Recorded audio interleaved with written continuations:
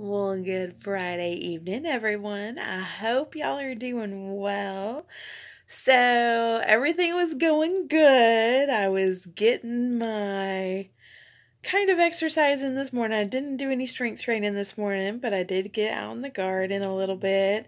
I did also get a little bit of cleaning in this morning, and then I went out.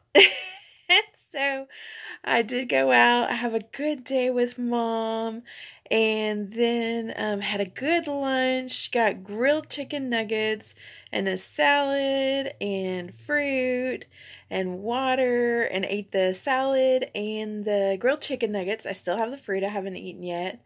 And then after a long day, just walking around, doing errands and everything with Mom, I was exhausted and I was lazy. And y'all, I did a freebie meal.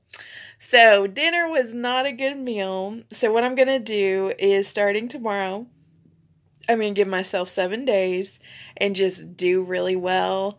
And I will do my strength training for my upper body tomorrow. And then I'll just keep on track and keep on going on.